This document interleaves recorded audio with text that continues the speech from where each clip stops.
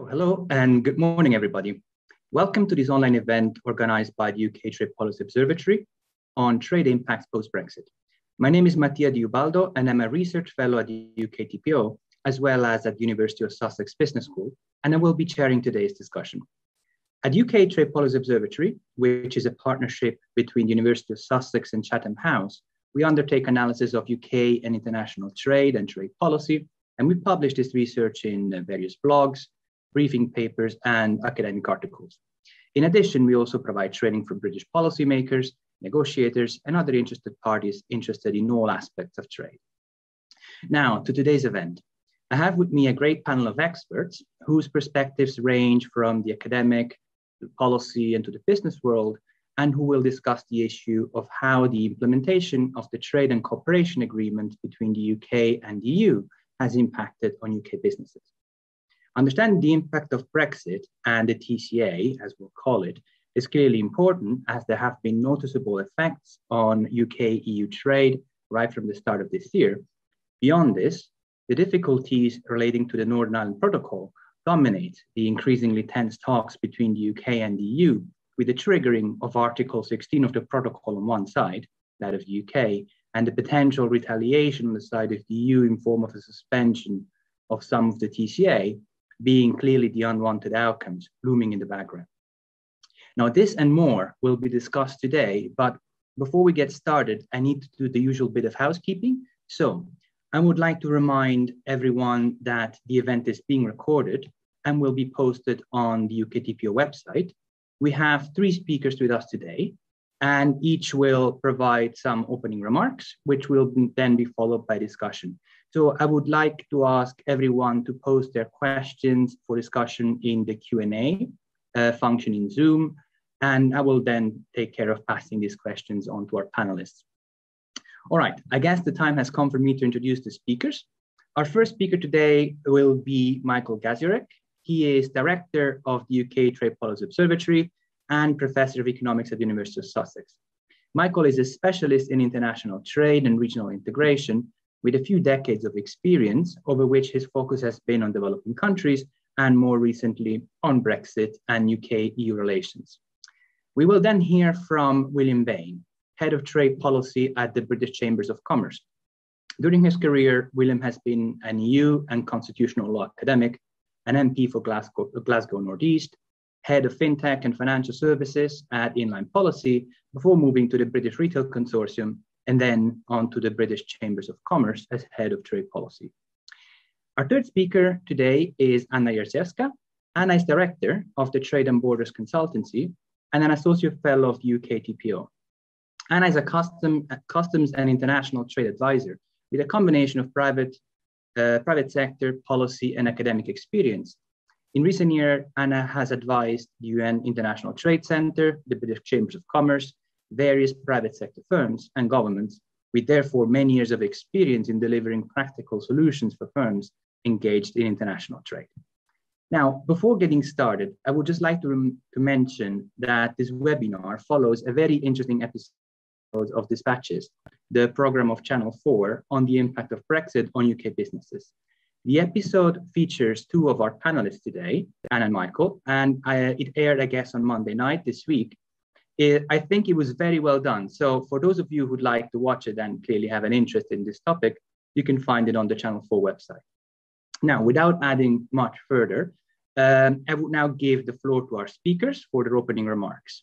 We will start with Michael, who will present an analysis based on the most up-to-date data of the impact on UK exports and imports since January 2021. Michael, to you. Thank you very, very much, Mattia.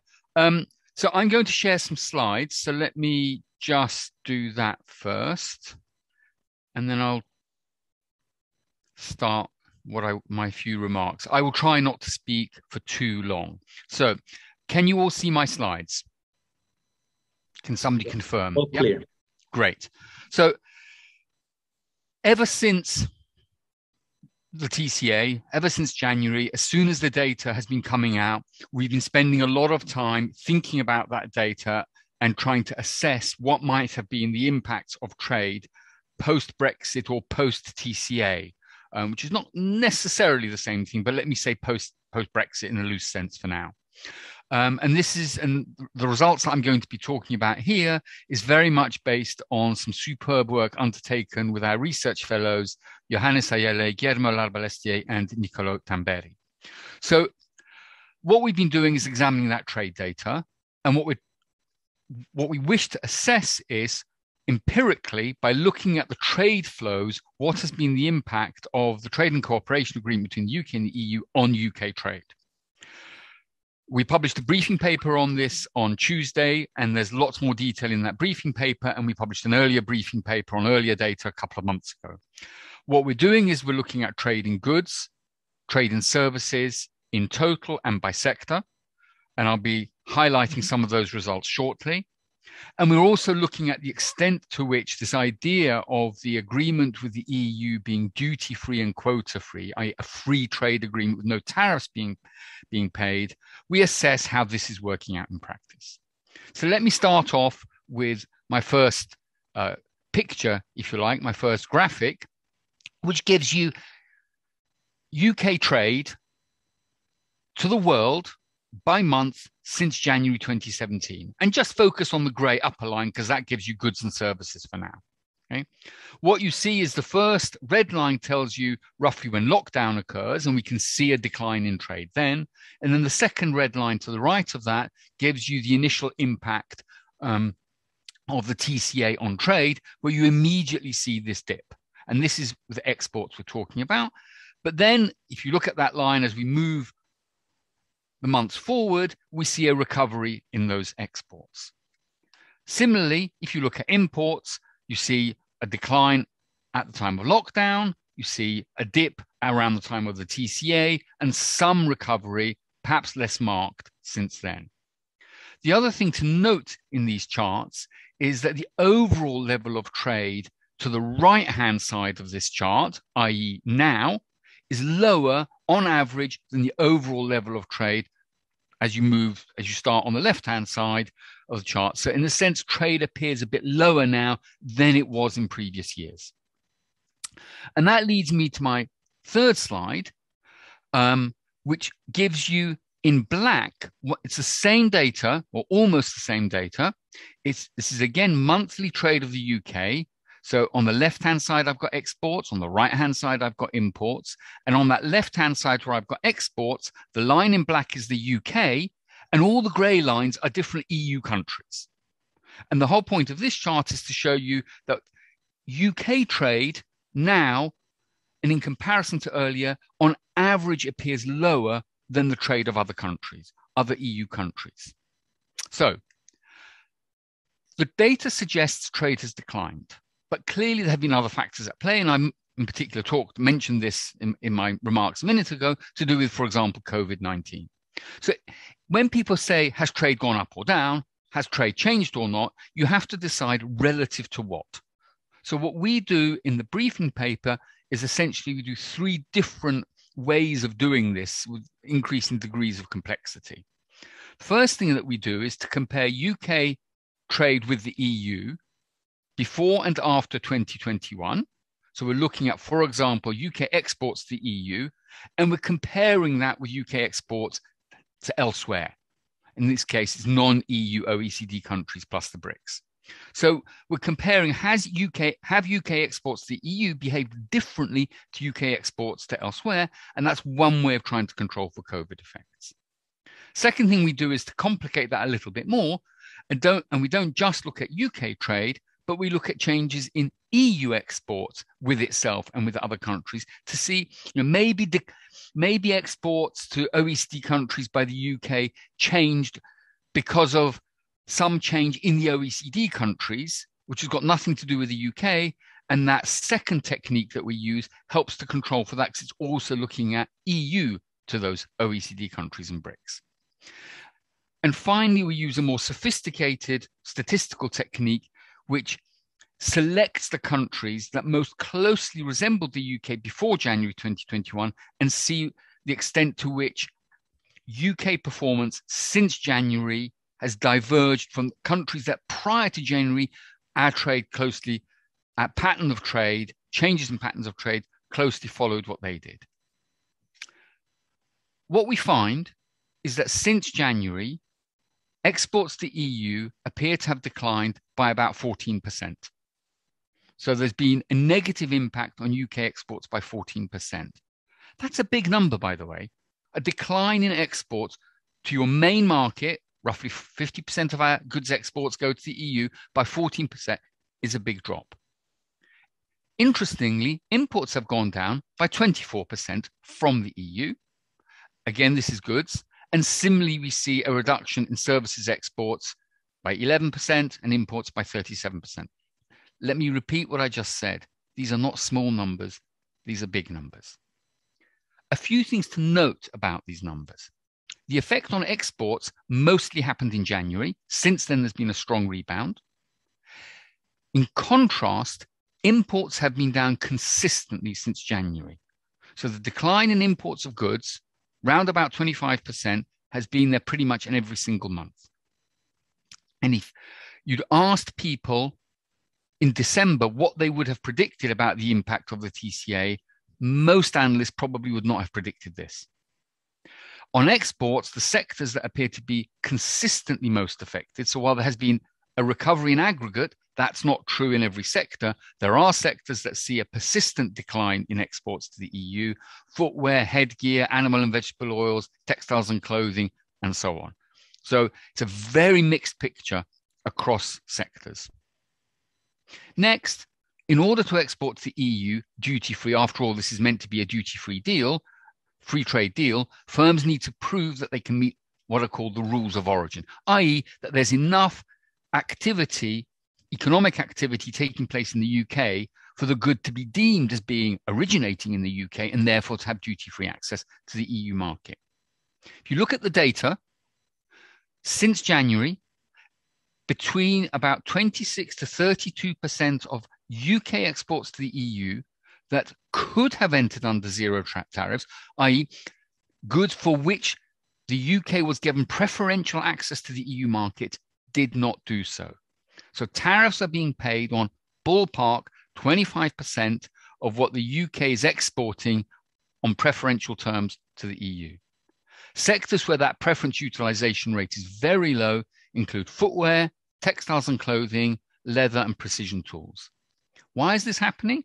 We don't know for sure, but this is likely to be either because the firms could not meet the rules of origin, and we think that's probably likely to be the case, for example, in textiles and clothing, or you could meet the rule of origin, but there's a bureaucratic hassle and cost of doing that, and if the tariff is very low, it's not worth doing it. So you don't meet the rule of origin, but you pay a 1 or a 2% tariff. That's also another possible outcome. Let me finish off. This is still early days. We're only 8-9 months in, but there is clear evidence of a negative effect. The difference in the behavior on exports is interesting and to some extent puzzling, and I'd be very interested in other people's views on this. What our work does not yet address, but we've got ongoing work on this, is, and this goes back to my very first slides here, is the extent to which Brexit has had an overall dampening effect on UK trade. So what we're looking at here is UK trade to the EU versus to non-EU. But what about if Brexit has overall dampened UK trade? And we have ongoing work on this. And we haven't looked at the differential impact across firm types. That's much harder because we don't have the data on this, but one would expect the impact on small and medium-sized enterprises to be much bigger. Let me stop there. Thank you very much, Michael. This is really, really valuable information to have while the full effects of the TCA still have to play out. If I may, just before moving to the next speaker, there's a clarification question from the audience. If you want to say something about the method that was used to select sort of the closest counterfactual for UK exports, I think it's the synthetic control method. Yeah, so the method, I mean, in a sense, you've kindly answered my question for me, Mattia. The method that we use is technically called the synthetic control method. So it's an econometric statistical techniques that takes data for a wide range of countries, and then the data selects the countries, the program selects the countries that most closely appeared to behave in their trade behavior as the UK prior to January, and we're using those as a control group to say, post-January, are we still behaving similarly to those or not? I think that's pretty clear. Thanks, Michael. All right, so thank you very much again for your introductory talk. I would now pass to William. William will discuss feedback from BCC members as to how they have been affected by the TCA over the last month. William, to you. Thank you, Mattia, and it's a pleasure to join this great panel this morning. If I can offer some perspectives from the British Chambers of Commerce Trade Confidence Survey, which we conducted in the second quarter of this year. We had 2,800 respondees to this survey. And I think some of the key points from this really do tie in with the research which Michael has presented and what we saw on the Dispatches programme on Monday evening. So in the second quarter of this year, 27% of those companies who responded had said they'd seen an increase in exports. And that was up 7% since the first quarter. So it very much, I think, ties in with the story that we saw a big drop off in exporting in the first couple of months of 2021. And there's been a modest recovery thereafter. However, 28% of responding companies said they'd seen a decrease in export sales. Now that was down from 41% in the first quarter, but 28% at this stage of the trading cycle is a historically high number. And indeed, it was the most popular response out of all of those available to respondees. There are signs of recovery in terms of export performance. So manufacturing exporters were more likely to see rising sales than exporters of services. Business to consumer services exporters were more likely to see a sales fall in the second quarter of this year, but it's clear that neither B2C nor B2B exporters are seeing significant sales growth. And what was clear from the fieldwork from this survey was that the respondees were citing issues with the TCA as a major barrier to growing overseas sales. The balance of manufacturers who reported increased overseas sales was up to 8% in positive terms in the second quarter. It was -9% in the first quarter of 2021. While the balance of services firms reporting increases rose to -7 from -26 in the first quarter.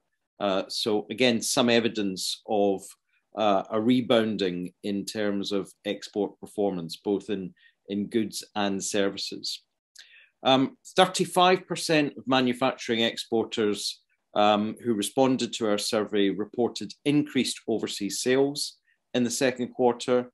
27% reported a decrease, 39% reported no change at all. And to give a sort of flavour of the issues that respondees cited in preparing their submissions for us, you know, the key issues, I think, are around VAT, around rules of origin. On the services side, as the economies begin to open up, we're seeing problems with labour mobility, the very tight restrictions that the TCA imposes upon what people can do in the other market if they're seeking to find new clients or even to provide a service to clients in country and in person in the other market. And I think around sort of VAT in particular, there are clearly some things which are a function of the UK leaving the EU VAT area. And so these are structural issues that have required a structural response by companies. So we've seen a relocation of companies in terms of some of their activities into the EU itself in order to avoid customers having to pay VAT charges at the door, the point of delivery for the sales. And that's proven, I think, easier for larger companies to do than obviously for SMEs. We also still have a structural problem in that companies are required to have a fiscal intermediary in terms of VAT registration within the EU. Now, this is something that Norwegian companies managed to find a benefit from. And the business community has been saying very much to both the UK government and to the European Commission, we would like a deal similar to that which Norwegian companies have.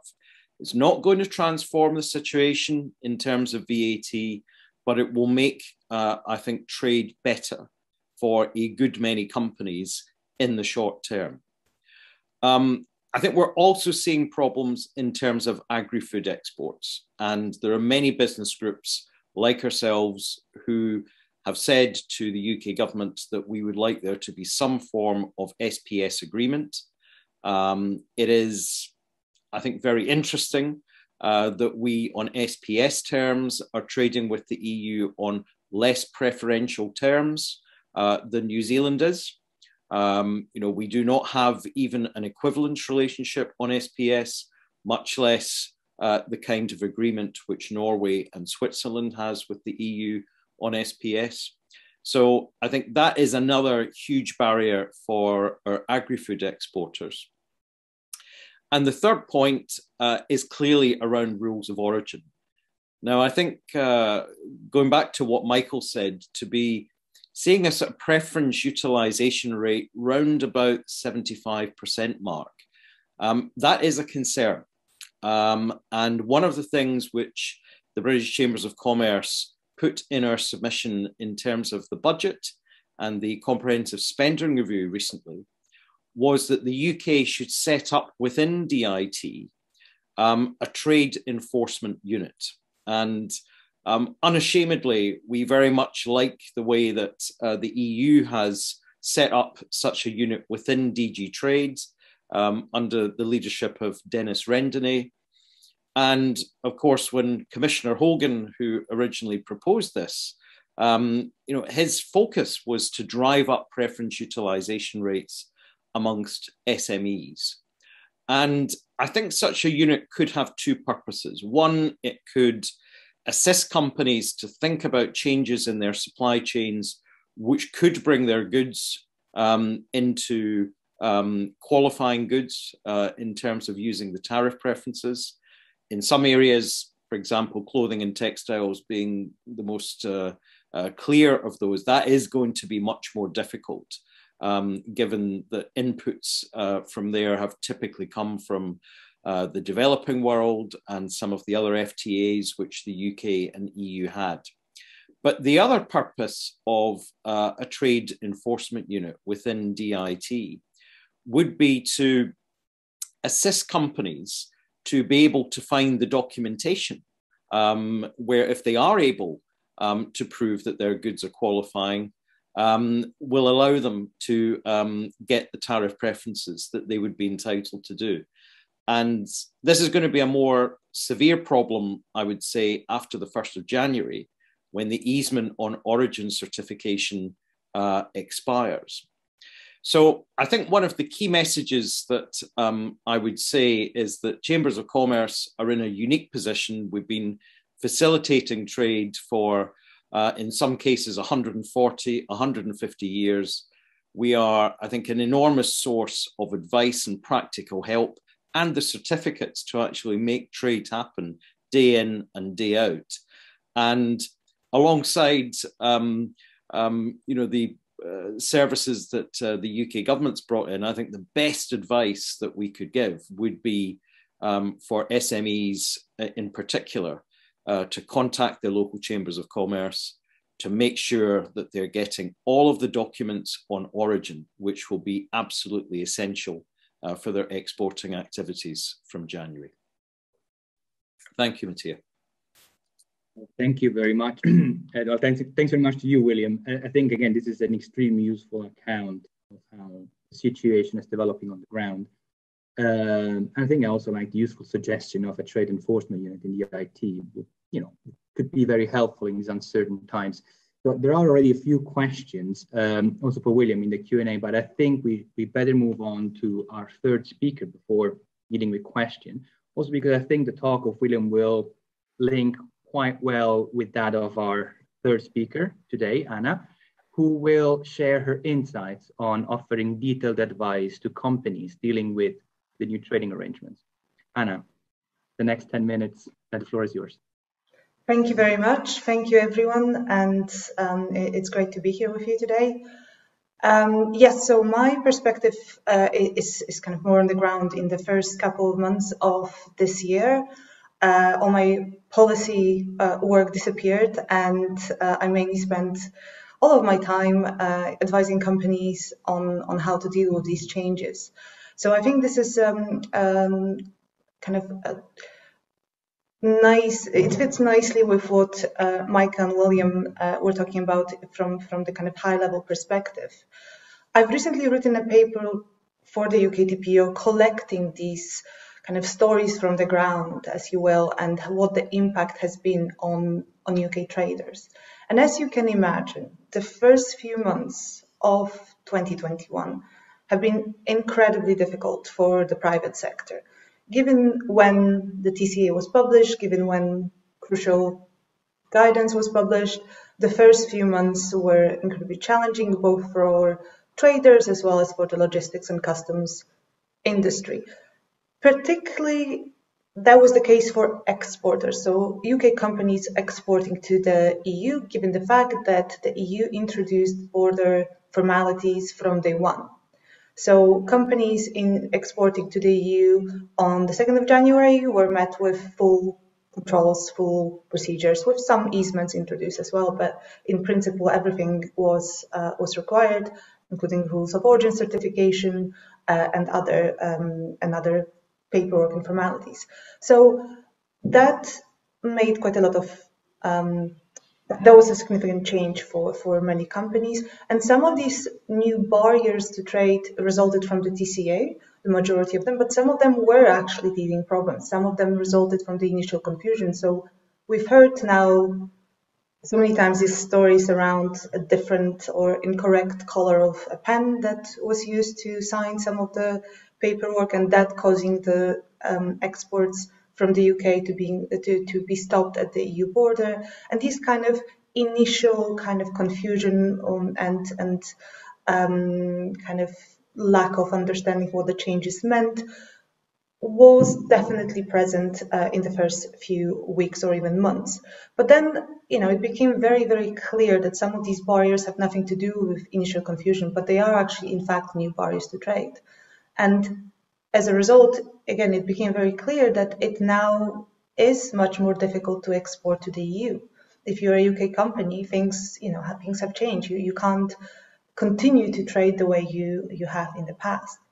Now, for UK importers, that was slightly different because of the way the UK government decided to introduce border controls in the UK, the stage implementation. So one of the kind of unintentional impact was that I had clients in the first few months of 2021 telling me, well, you said there will be a border, you said there'll be some changes.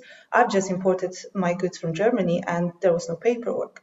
Of course, the fact that there was not necessarily someone checking the paperwork on the border did not mean that there were no requirements and that there were no formalities that needed to be completed. It was just that these formalities were slightly moved in time, and that companies did not necessarily understand what was required of them. And that, on the import side, that was the first very clear impact, was the lack of understanding and lack of awareness of what these new rules were. And from that, what followed from that was lack of compliance. And that's something that is one of the most significant impacts of these new changes, is that the level of compliance is incredibly low. So, for example, we talked a second ago about utilization rates of the TCA and the fact that 75% is quite low. Well, from my perspective, working with individual companies, I'm not entirely sure that 75% is, in any way accurate, because so many companies simply declare that the products are originating without doing anything behind the scenes. So as both Michael and William explained, in order to confirm that your products meet the rules of origin, you need to check that it actually fulfills product-specific rules of origin as well as wider rules of origin. Many companies understood that the TCH simply meant that they have to put that one statement, that one sentence on their invoice, and everything would be fine. After all, it was advertised as a tariff-free deal. So the work that companies needed to do behind the scene was not necessarily clear. As a result, many of the products that were exported to the EU under preference under the TCA were actually not originating in the UK based on TCA rules. They were imported from somewhere else and shouldn't have been. But again, it's just this initial confusion and lack of understanding and awareness. And this, on the one hand, the fact that we have the stage controls or stage introduction of border controls is incredibly helpful for companies.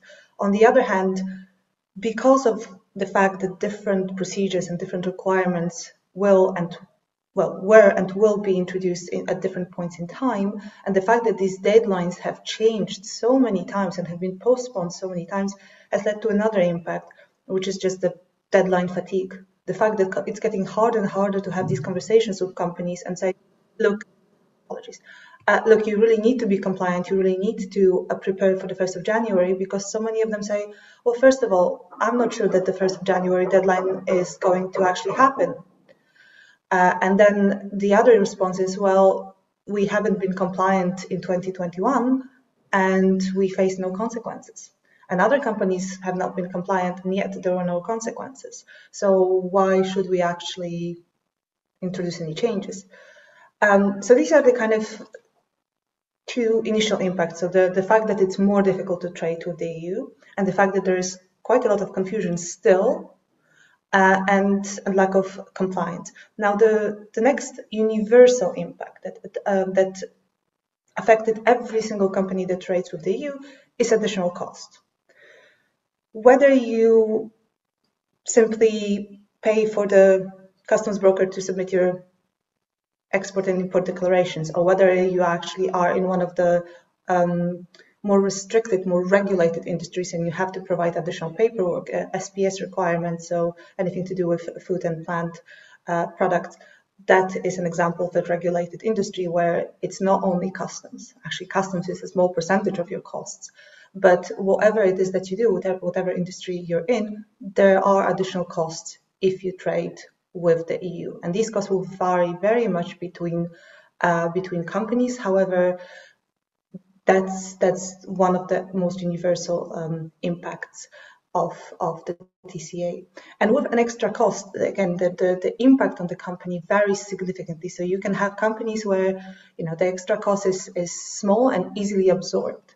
This is particularly the case if you meet rules of origin, you don't have tariffs, and the extra costs are simply the question of paying for a customs broker. Then, in many cases, if you have a company that's large enough and has a margin that's that can handle a small reduction, then that cost can be absorbed.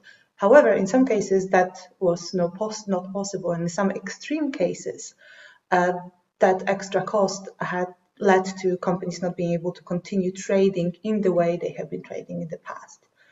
There are also obviously a lot of different responses to these extra costs in the middle of that spectrum, so that extra cost can also be passed on, either to the final consumer or somewhere along the supply chain. And this has probably been the most frequent response. So apart from these universal impacts, so additional costs, additional difficulty, additional time, additional admin requirements, and general lack of understanding and compliance, everything else really depends on the company. And I think that's a very important point. And if you look at surveys like the one that William was presenting and overall data that Michael presented, there are some unanswered questions. So why are we seeing what we're seeing? And one of the kind of responses to that is because it differs so much between companies. The impact of the TCA, the impact of these new borders, really depends on so many factors that are company specific. So, the size, the industry, but also really specific factors such as where do you get your products from, where you sell them to, and what your customers are willing to pay for. Do you have any competition in the EU? Do you not? And so that this is very, very individual. And if speaking to companies, you have a company. So, for example, Michael mentioned textile industry as one of the most impacted industry, and that's absolutely that tends to be the case, especially given that textile is such an international industry, and yet rules of origin are incredibly strict. Yet I have spoken to a company in the textile industry that said it was not impacted by Brexit at all because they simply don't export to the EU. That has never been their target market. They sold a little bit, but a couple of percentages, but it wasn't a relevant market. So they continue to trade the way they have. They export to the US primarily, and for them very little has changed. And yet you see other companies where the entire business model fell apart because in most cases this is because rules of origin, the special provision that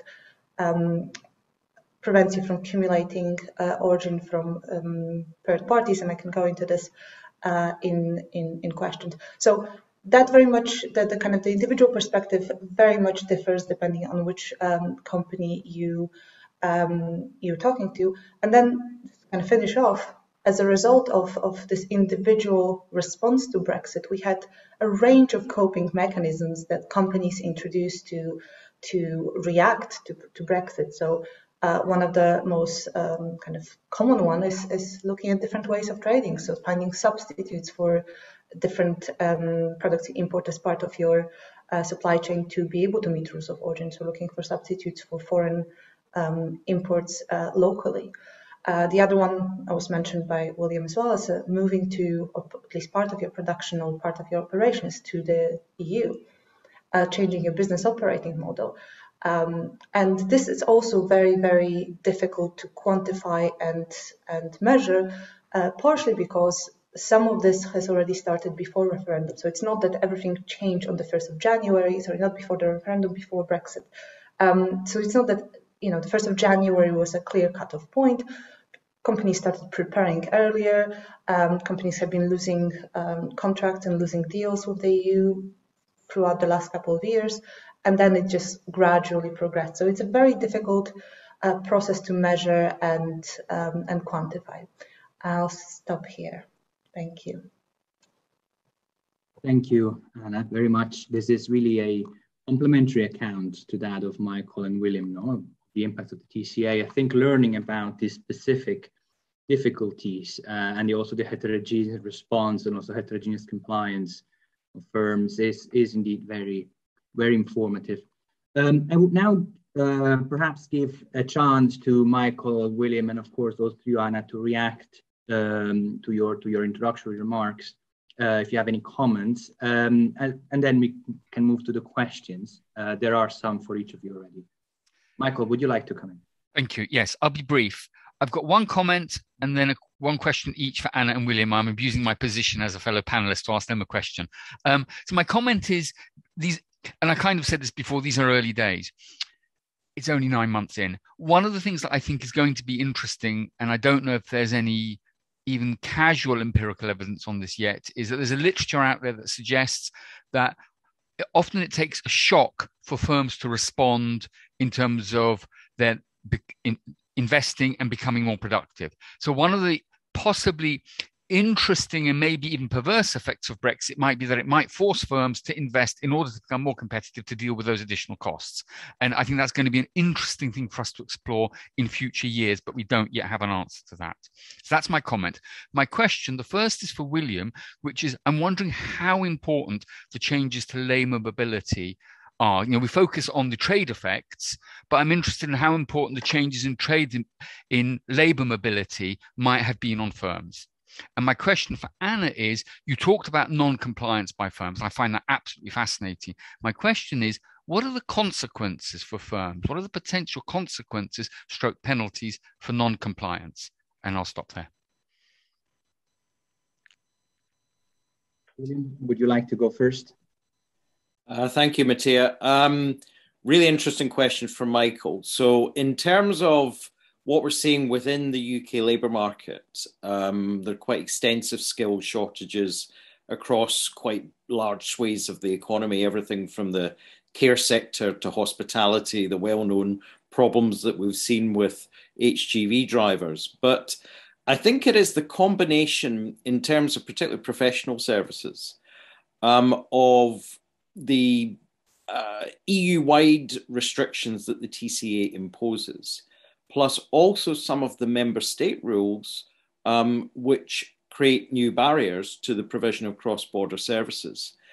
So there is a spreadsheet which I think sits on the Bain website, which has 1,000 restrictions, some at EU27 level as a result of the TCA, others in sort of distinct areas. So for example, auditing in Austria becomes very difficult for UK nationals to do. And it's not just the question about having the right to work for more than 90 out of 180 days in the other market. There's the issue of qualifications as well. So we're seeing in areas like law, in areas like accountancy, people having to take qualifications in the other jurisdiction as a means to continue their professional activities in that area. And that speaks to the lack of a mutual recognition agreement on professional qualifications within the TCA, which is another area that we think that the agreement has to be improved upon in the months and years to come. Thank you very much, William. I think that is, I mean, I definitely agree with your account. Anna, would you want to come back to Michael about the consequences for the lack of compliance for firms? Yes, absolutely. That's always a tricky question. There has been this unspoken, unofficial policy that HMRC adopted of prioritizing flows over compliance initially. Now, this cannot go on forever, because in order to promote compliance, you have to have something to promote compliance with. So are there a carrot or a stick? And with compliance, very often it is the question of, what happens if you're not compliant? So I think there will be some changes coming next year in terms of how much compliance will be enforced. We've already seen, even in this first year that was supposed to be a grace period, we've already seen HMRC question companies, and we've already seen HMRC go after individual companies and check whether they have been compliant with their import. So just because you, as a company, you've not been selected doesn't mean that that's not going to happen. One important point, if you're a company, please remember that just the fact that you got your goods into the UK does not mean that you're safe, as it were. HMRC has 3 years from the date of import to come back and check whether you've been compliant. And they do come back and they do check, increasingly so. Now, if you get picked for an inquiry or an audit or something like that, the penalties in the UK, the actual penalties are quite low. But it's not the penalties you're worried about. Anyone who's been through an HMRC audit as a company knows that penalties are the least of your worries. It's the year or 2 years you're going to spend providing paperwork back and forth and worrying about this audit, and the time it's going to take and the impact on your business it's going to have. So it's really not a good situation to find yourself in. Even if the civil penalties in the UK, I think that the maximum is £3,000, which is not a significant cost, but it's really not the penalty that's an issue. Thank you very much, Anna. I think there's a couple of questions that speak to what actually ask details about what you were just mentioning. What was the role of brokers in helping firms to comply with the rule of the TCA, or just is utilization impacted by the approach of some of these brokers? And do you expect to see any major changes in January for imports when basically the transition period on the checks on the UK side will come to an end? So brokers, that's again, it's a very important question, because very often companies, when they have a customs broker or a customs agent, which is pretty much the same thing, they believe that they are compliant because they have someone doing this on their behalf. That's very much not the case. A broker simply submits documents on the client's behalf, and the company is always still liable. This is the main entity responsible for this data. That said, a good broker, a good customs agent can point out mistakes, can ensure that all is done properly, that everything's submitted. And obviously, British Chambers of Commerce has now a branch or an entity that acts as a customs broker, Chambers Customs, and it's a fantastic broker that provides these kind of services to companies across the UK. Thank you very much, Anna. I think we can maybe move to a couple of questions for Michael. There's a question on what's filling the missing imports on the UK side. Is there some substitution, sort of rest of the world, UK? And another question I think was kind of related. Could sort of the different patterns that we see when comparing the UK to other countries be due to export-import composition of the UK? That might be a bit harder to answer on the fly, but... Yeah, those are two really, really good questions. Yeah. So the lost imports, as it were, it's a really good question. And the honest answer is we don't yet really know exactly what's going on here. One option, as whoever asked the question is quite right, is that it might be that we're importing more from the rest of the world as opposed to from the EU, and there's a sort of substitution of imports. That really doesn't seem to be the case. We've looked at this, and that doesn't seem to be what's happening. So this is probably a combination of less demand because of higher prices and a switch into buying more domestically, is my guess, but we don't actually know, but it is a very good question.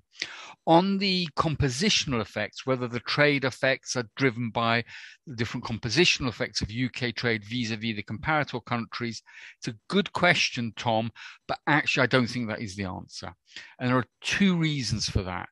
One is, in particular when we're looking at total trade, if UK trade matched closely our comparator countries prior to January, but then post-January, for some reason, it's compositional effects that are driving the changes, then why has the composition changed post-January? What's the reason that will drive that compositional change? Well, that then therefore suggests it's still some kind of Brexit effect. So I really don't think it's compositional. The other reason why I don't think it's compositional is, we have run these regressions. We have done our analysis broken down by HS sections. So you're now looking at, I think it's 21 or 23 categories of products, textiles, chemicals, transport goods. So even when you look at, individual categories of goods, we're getting these sorts of effects. In some sense, that is in and of itself controlling for composition. So no, I don't think it's compositional, but it's a good thought. Yeah, very clear answer. William, there is a question on the struggle with finding couriers or forwarders. Do you think your members struggled with that to move their goods during the first half of 2021? Yes, there is some evidence of that, because the role of the courier has changed in terms of an e-commerce export, in that given the departure from the common EU VAT area, it means that depending on the Incoterms in which the transaction is done, the courier has been responsible, and this was particularly the case prior to the establishment of the IOSS system for certain purchases under €150. The courier was responsible for collecting VAT and other payments direct from the consumer on their doorstep. And we had a huge range of problems in the first quarter in particular, where customers were rejecting the goods. They were saying that they had no idea that they were having to pay VAT on things like transit, insurance costs. unexpected costs, and goods were left essentially stateless. It was more difficult and more expensive for companies to try and bring those goods back to the UK via their couriers than it was to leave them in the country of destination undelivered. So yes, there is some evidence, particularly in the first quarter, that this was still very much a serious problem. But again, it's one of the structural issues about the TCA. And that's why it particularly impacts upon SMEs who don't have the scale to establish their own entities and operations commercially within the EU. Thanks, William. I will just stay with you for another couple of seconds, if you don't mind.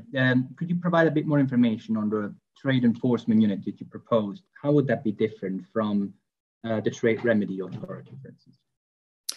Well, the TRA, of course, deals with anti-dumping duties, countervailing measures, safeguard measures. Primarily it's dealing with things which affect imports. Clearly this year we've had some very big decisions on steel that have affected that particular industry and manufacturing as a whole. The Trade Enforcement Unit would be something whose purpose was to get those preference utilisation rates up. It would be to work intensively with SMEs to say, here are the ways in which you might think about reordering your supply chain, if that's possible, to make sure that within the product-specific rules of origin, you have either UK or EU content. Of course, the UK, as we know in the negotiations, wanted a very expansive deal on rules of origin to allow for content from all of its FTAs and EU FTAs to count as qualifying content. And the EU said that wasn't acceptable to it. So I think, given with the TCA as it stands, that unit could work quite intensively to advise companies how, if it's possible, how they could reorder their supply chains. And I think it could also work with companies where their goods really are qualifying, but they have some concerns about the paperwork, to get them ready to provide those origin certificates and work with Chamber Customs, work with local chambers of commerce to get SMEs ready for those origin certificates, which are going to be quite critical from the 1st of January. That's very clear. Quite stark difference from the TRA. Michael, do you want to come in? Yes, I did want to come in briefly on this. I think the idea of a trade enforcement unit is a really good idea. I mean, essentially, the idea behind this is to try and ensure that the agreement works in practice, as opposed to just thinking about what have we signed up for, but how can we ensure that it works better in practice, both in terms of ensuring that the partners that we have signed an agreement with are fulfilling their obligations, but also in terms of helping our businesses and firms to take advantage of the agreement. So I think it is a very good idea. Related to that, annually, the US, I think it's the US ITC, publishes a report on the operation of all of its free trade agreements, detailing any issues, anything that has arisen, any problems. It's kind of a documentary evidence of how is that agreement working out in practice. And I would also strongly encourage and have encouraged EIT or the government to produce such a report on an annual basis on the operation of its free trade agreements, because that provides a documentary evidence over time where you can start to pick up how to make these agreements work better.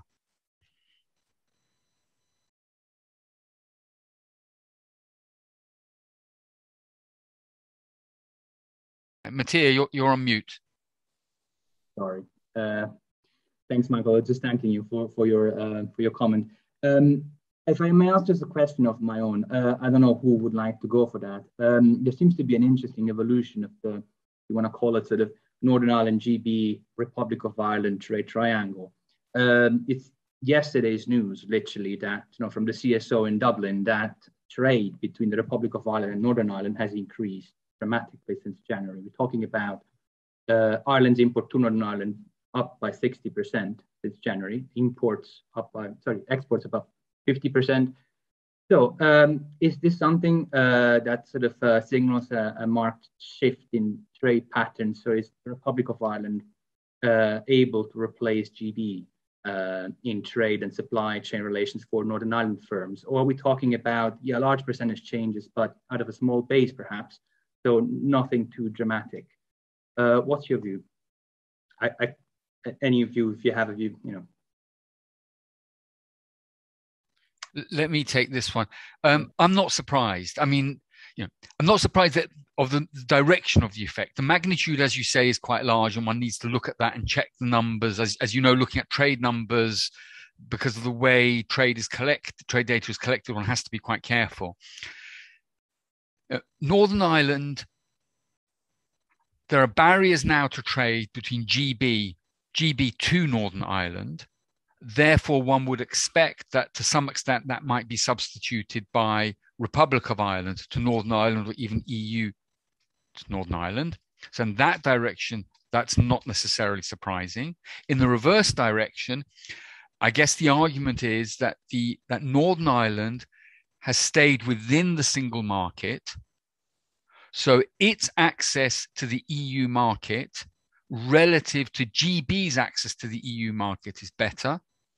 Its access to GB is better than the EU's access to GB. So there's that sort of dividend of potentially, probably more so for the larger Northern Irish firms, of potentially having better relative access to the EU, better relative access to GB, which might be what this data is reflecting.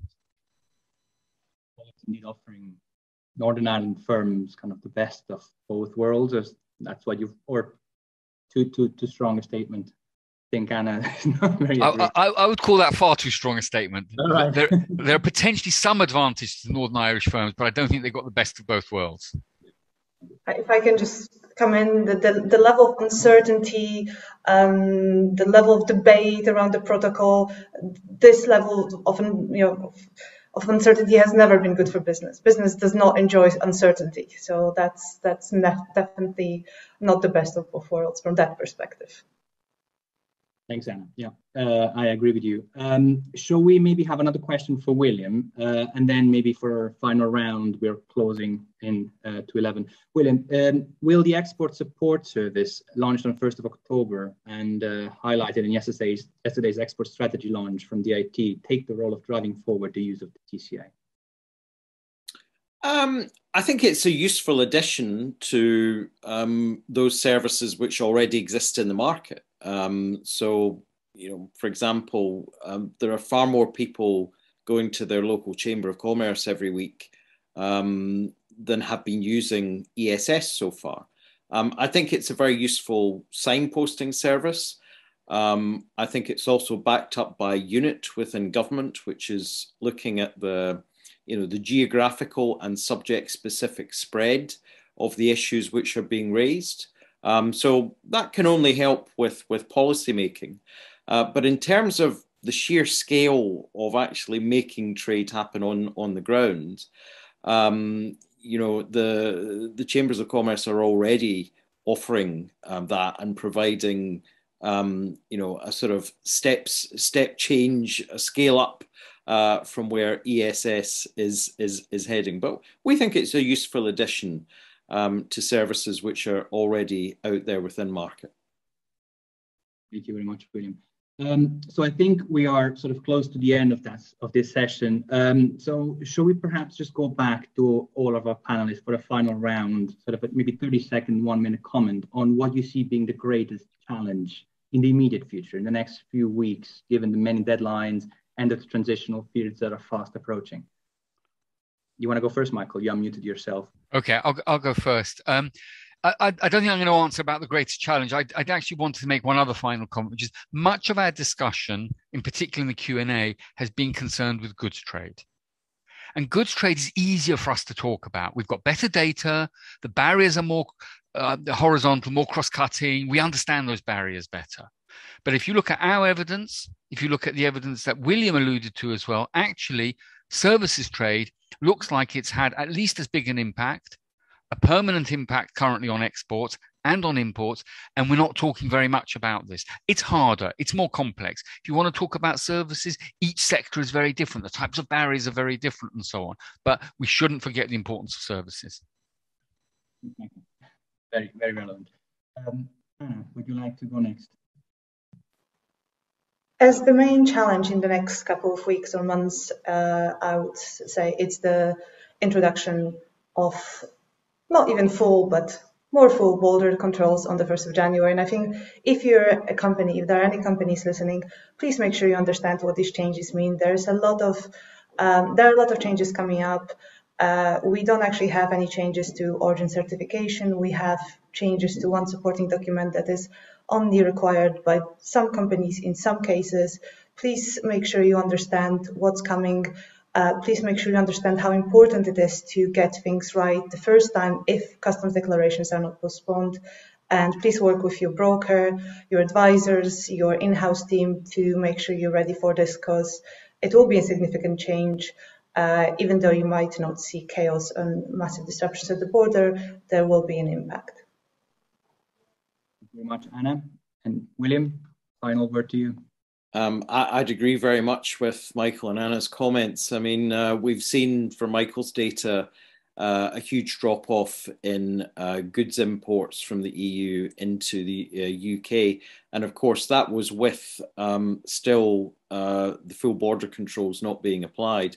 I think the greatest challenge, I think, in the next few weeks is trader readiness in terms of small EU companies being ready to navigate the January and July changes, particularly on agri-food.